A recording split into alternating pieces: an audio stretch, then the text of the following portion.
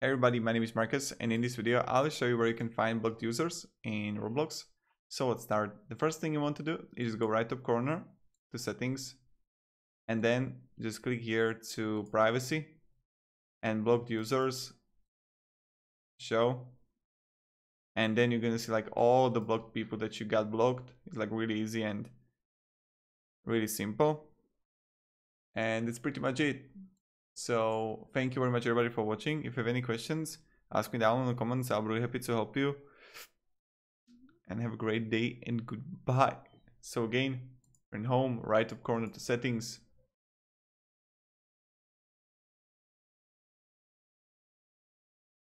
And blocked users. Thank you very much everybody for watching. Have a great day and goodbye.